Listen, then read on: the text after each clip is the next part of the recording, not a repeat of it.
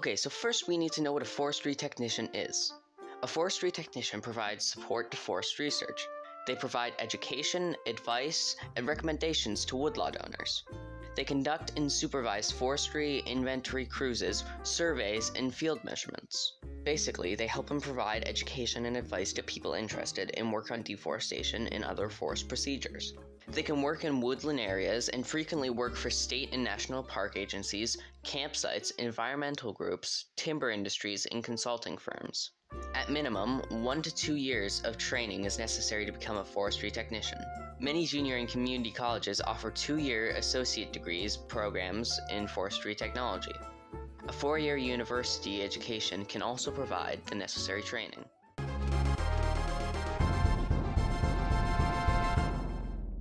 So now that we know what a forestry technician is and what they do, we should probably know the physical and mental tools that they use. Forestry technicians use tools like prisms, clinometers, and calipers. They also usually need a valid driver's license.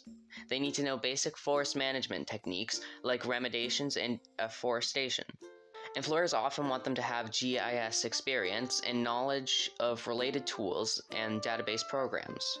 While in high demand in other parts of Canada, currently there's an undetermined job prospect for forestry technicians in Ontario. And while not in high demand, the pay makes up for it and some, making approximately $24.29 per hour. And at a work rate of 8 hours a day, 5 days a week, that's a whopping $194.32 a day, and $1,360.24 a week. After a year of nonstop working, they'd make $70,926.08.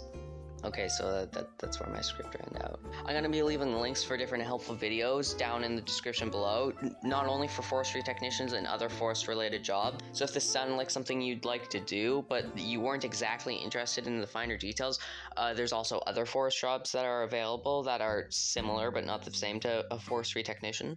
Also, if you're interested in being a forestry technician, obviously a lot of extra research should be done. So make sure to check out the websites that I had at the bottom right corner of the screen, because that's where I got all my information from, and if you want to be a forestry technician, it's probably your best bet. So thanks for watching, guys. This doesn't actually count as one of my weekly uploads since it's for school, but see you guys next time. Bye.